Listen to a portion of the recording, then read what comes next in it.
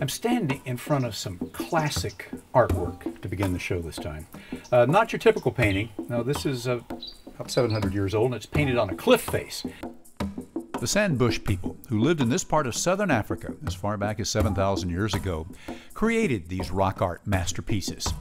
Their favorite subject matter, the same wildlife that still roams the land here. Also, we've got a depiction of a wild dog here, or what we assume is a wild dog.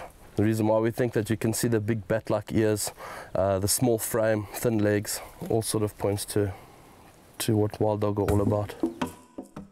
Brad Forchet, a ranger and guide at Singita's Pamushana Lodge in Zimbabwe, took me to see some of the rock paintings, which have been found at more than 80 different locations in the Malilangwe Wildlife Reserve.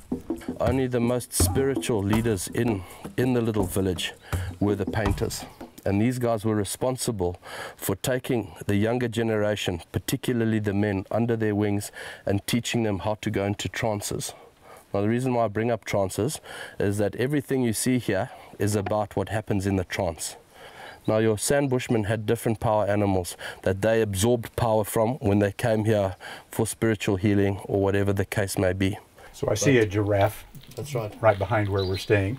I've seen elephants. In fact, I saw two bush people painted themselves hanging onto the tail of an elephant. That's right, yeah. What was that about? Well, they were just along for the ride? You know, that was their sort of spiritual way of healing themselves or asking for confidence or whatever they needed at the time. Not only does Brad show me ancient rock art paintings, but he also takes me out to meet some of Africa's living animals.